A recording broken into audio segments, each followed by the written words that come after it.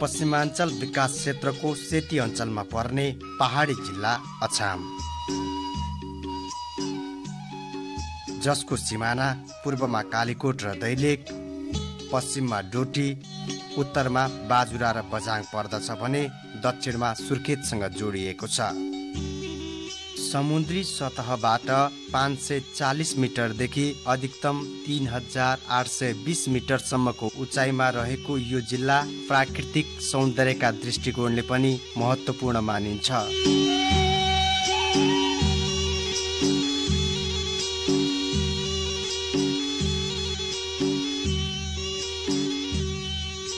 सदरमुकाम मङ्गलसेन समुद्री सतहबाट 1326 मिटर उचाइमा अवस्थित छ।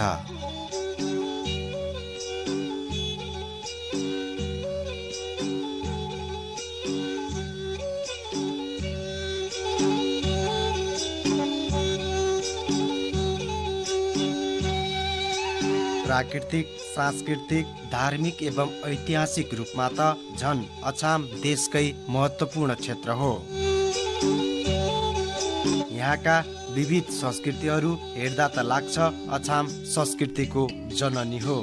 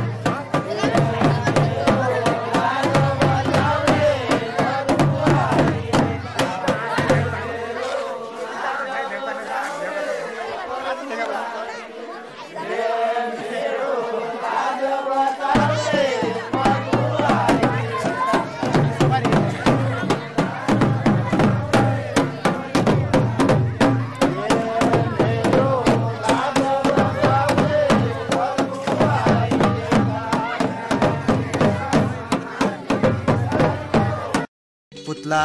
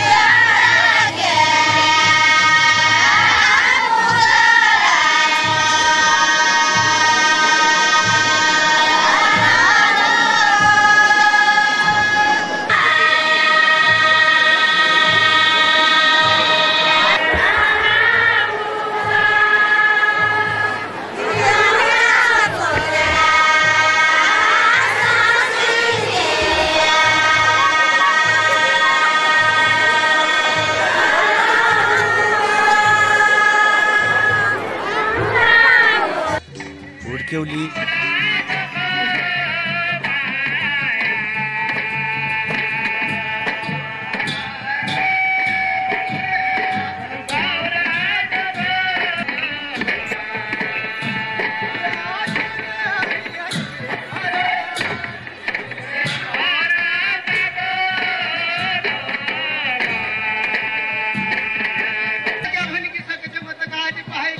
पञ्चे बाजा,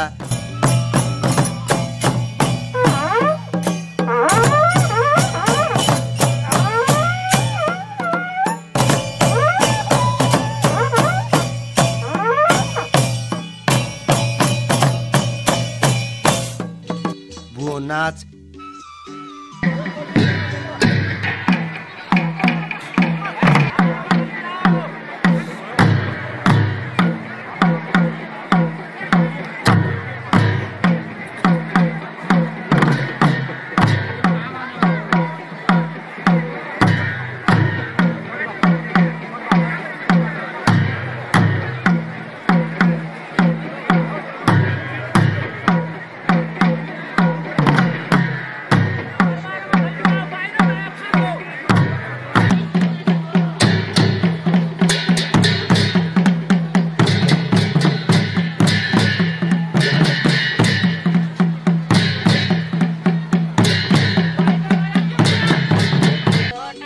ठाडी भाका जस्ता संस्कृति अछामका गौरव हुन्।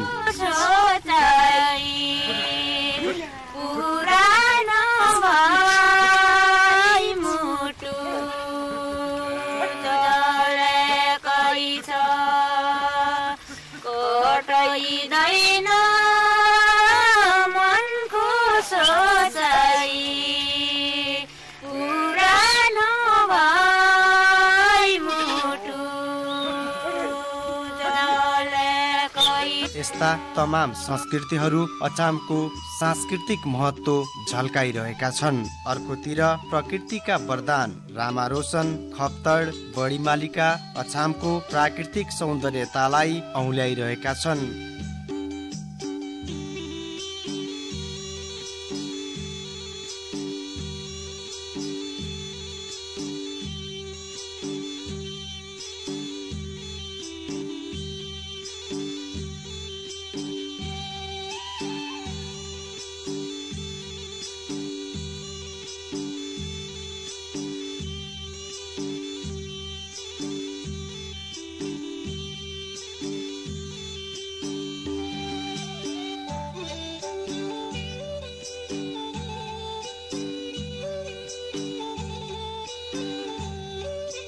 बैजनाथ, बर्दादेवी, बान्नीगढी जस्ता देवभूमिहरू धार्मिक आस्थाका केन्द्रबिन्दु बनेर धार्मिक महत्त्व दर्शाइरहेका छन्।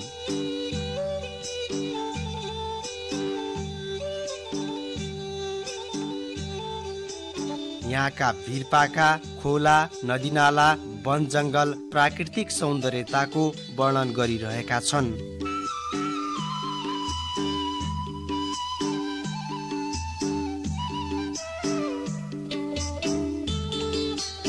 अझ लेकाली भेगमा गाई भैँसी, भेडा बाख्रा चराउँदै गरेका दृश्यहरू हेरु लाग्छन्।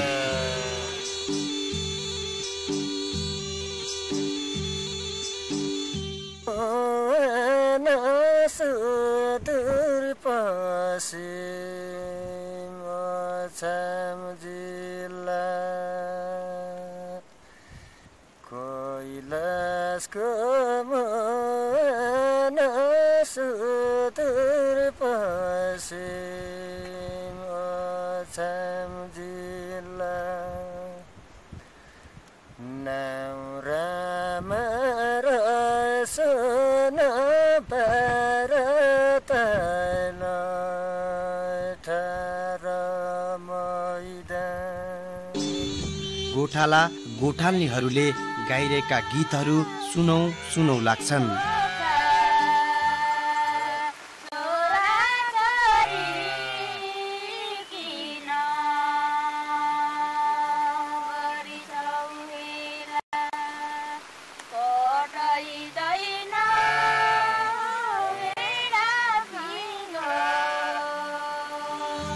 सायद यिनै गीतहरूमा अछामको लोक संस्कृति लुकेको छ।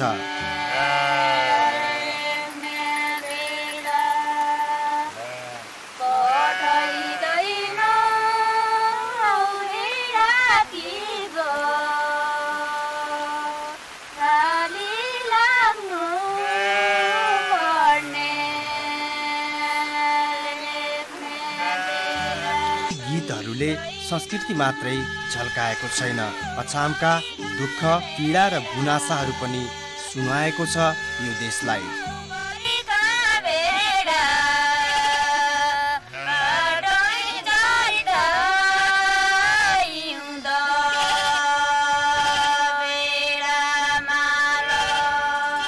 समृद्धि र समुन्नतिका धेरै आधारहरू छन्, तर के गर्नु, सम्भावनाहरू ओझेलमा छन्।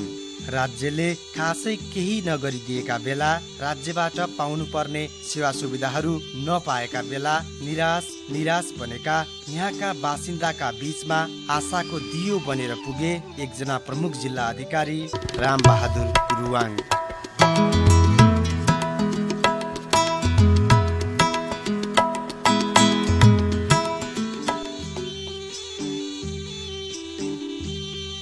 हुन त अछाममा अहिलेसम्म धेरै प्रशासकहरू आए गए, तर गुरुवाङ साँच्चीकै अछामका लागि राम बनेर आए। एक कुशल प्रशासक, जनताको सच्चा अभिभावक बनेर आफ्नो भूमिका निभाएर गए। बसाइको छोटो समयमै उनी कहिल्यै नबिर्सिने गुण लगाएर गए। अछाम छोडेर उनी अन्यत्र गए पनि उनले लगाएको गुण, दिन दुखीमाथि देखाएको सद्भाव सायद अछामी जनता कहिल्यै बिर्सिने छैनन्। गरिब निमुखाका आवाज बनेर आएका गुरुवाङले अछामका दूर दराजका बस्तीमा गई नागरिकता मात्रै वितरण गरेनन्, त्यहाँका मानिसले पाएको दुःख र पीडामा आफूलाई पनि समाहित गरे। नियम र कानुनको दायरामा बसेर कसरी जनताको दुःख दूर गर्न सकिन्छ भन्ने उनको मुख्य लक्ष्य रह्यो।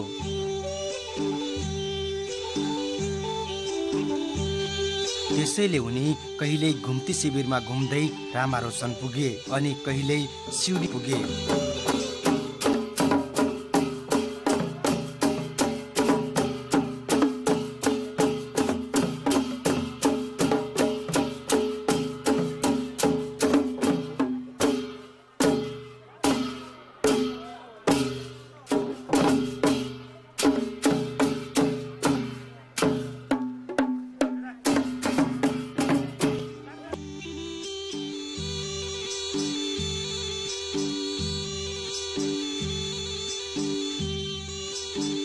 कहिल्यै सोगढ पुगे, कहिल्यै लुङ्ग्रा पुगे।